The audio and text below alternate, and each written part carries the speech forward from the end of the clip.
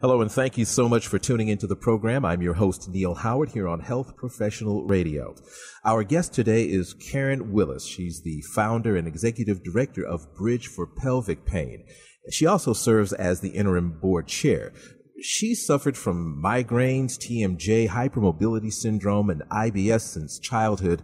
And in her early 20s, she developed IC, interstitial cystitis. Yes, interstitial cystitis. That's perfect. Interstitial. It is a mouthful. Interstitial cystitis, or IC. Joining us today to talk about pelvic pain. She's going to tell us her story and also talk about the Bridge for Pelvic Pain. Welcome to Health Professional Radio, Carin Willis. Thanks so much for having me here today, Neal, and I appreciate the time. And you did kind of touch, when you first started this interview, about just how many millions of people suffer from chronic pain in general. And so you can suffer from pain in various parts of your body. So, of course, the pelvic floor, the pelvic area is not missing in that respect. So there are actually an estimated 30 million women in the United States who suffer from some form of chronic pelvic pain, and that can include pain during or after intercourse, constant chronic genital pain, and you did talk a little bit about my story, which also included some chronic pelvic pain as well as bladder pain.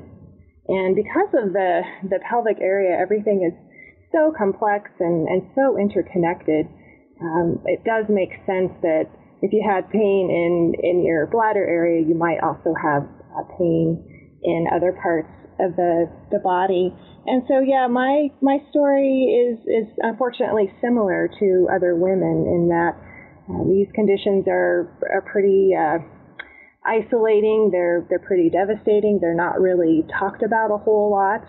And so my story began in my mid-20s. I had a full-time job. I was going to college. I thought everything was going to be pretty great in my world. And I started to have what I thought was, recurring yeast infections, which turned into bladder infections, which turned into this constant burning bladder pain. It felt like I had pieces of glass embedded in my bladder.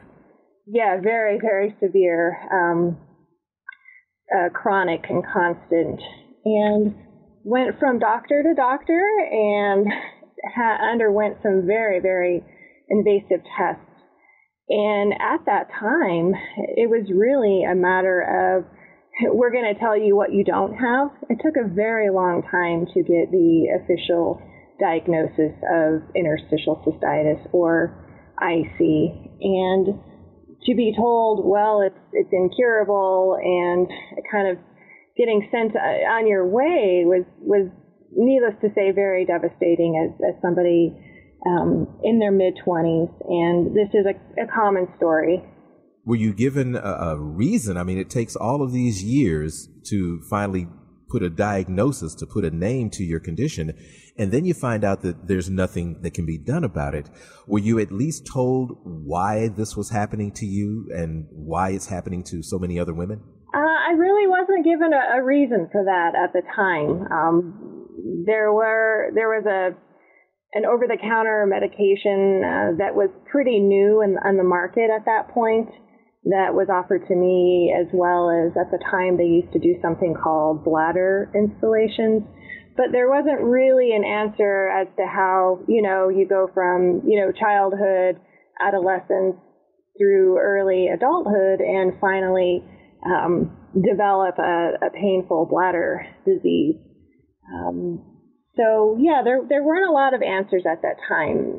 Now, I must say the hopeful piece in all of this is that there is a lot more research. There is I call it a web of people throughout the U.S. and the world who are learning the interconnectedness of irritable bowel syndrome, how in families you can sometimes see a genetic connection between fibromyalgia and some of these chronic pelvic pain conditions.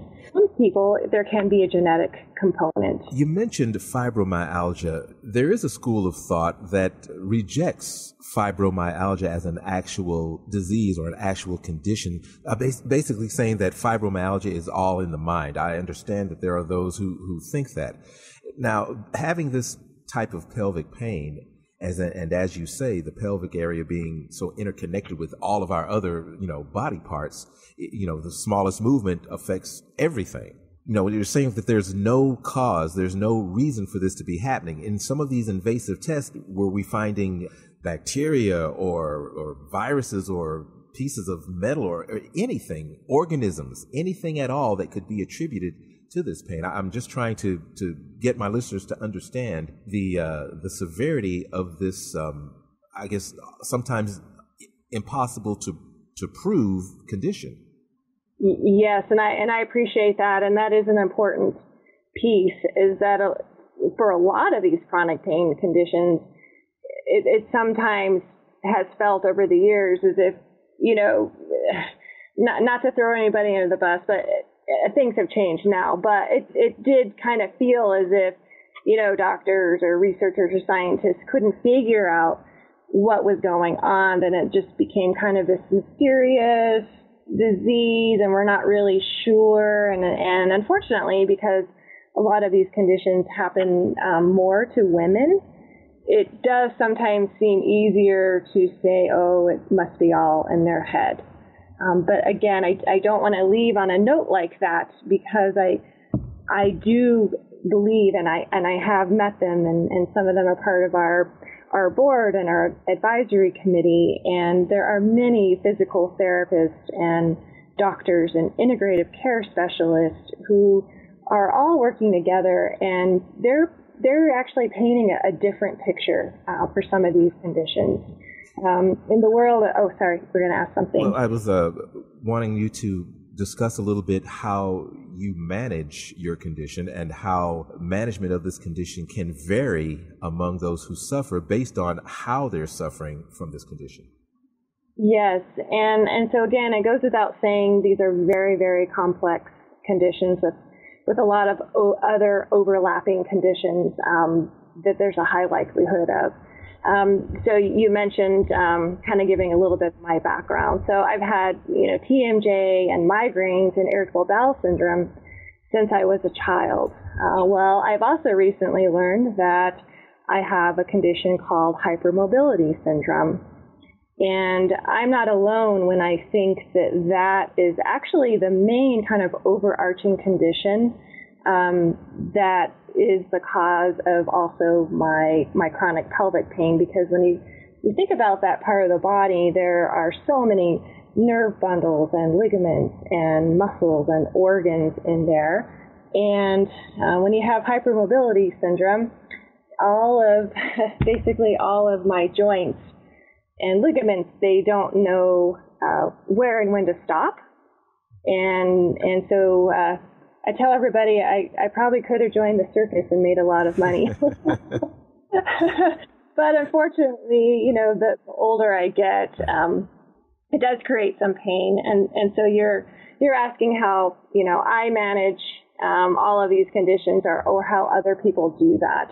So the reason that I was ultimately able to found Bridge for Pelvic Pain, which is a nonprofit based in the United States, and the way that I believe a lot of chronic pelvic pain patients are able to function and take care of their children, and some of them are able to work and volunteer and basically live their lives.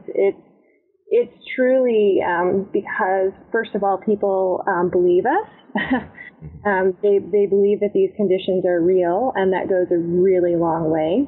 Another big piece in my story, as well as I know other people, is really using an integrative approach to treating these conditions. And when I say that, I mean having an entire team of people that you work with.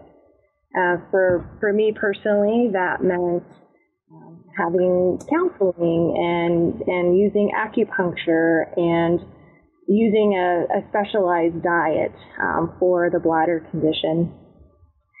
Having another team of doctors just to keep track of everything that's happening in my body. And I feel, and others really feel, that an integrative approach is really helpful in these complex conditions.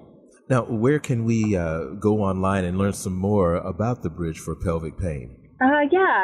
So thank you so much. So website would be bridgeforpelvicpain.org. Right. And would we expect to find more advice, tips, and tricks on managing chronic pain, no matter the chronic pain, or is it specifically about pelvic pain? It would be a little bit more specific about chronic pelvic pain, but there would also be useful information about kind of brain retraining exercises, how to embrace some of these integrative care techniques into your treatment plan. Well, I thank you for coming in and sharing with us today, Carin Willis, founder and executive director of Bridge for Pelvic Pain. Thank you so much for hosting me today. You've been listening to Health Professional Radio. I'm your host, Neal Howard. Transcripts and audio of this program are available at healthprofessionalradio.com.au and also at hpr.fm. You can subscribe to this podcast on iTunes, listen in, and download at SoundCloud. And be sure and visit our affiliates page when you visit our platform at hpr.fm and healthprofessionalradio.com.au.